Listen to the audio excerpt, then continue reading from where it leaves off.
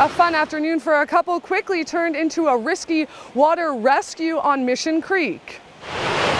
They'd been in two separate floating devices, and when they came up to the island, one of them got caught up in the strainer at the stop of the island and got stuck in it, and the other one had to bail out to help them off the strainer, and then they ended up on the island.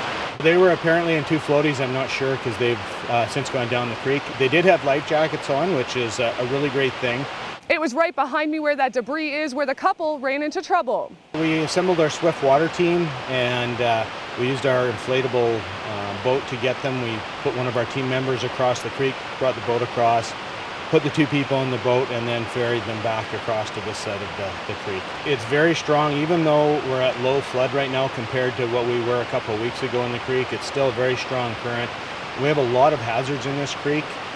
One being the strainers that can build up from place to place, and one could be some of the bridges, older bridges in town are still lower to the water, and people can get caught up in those, and it's extremely dangerous. While we were setting up to the rescue, two other groups of people went by, and they were in just floaties, and two guys were in a Zodiac, an inflatable dinghy basically, and they didn't have any life jackets on or anything.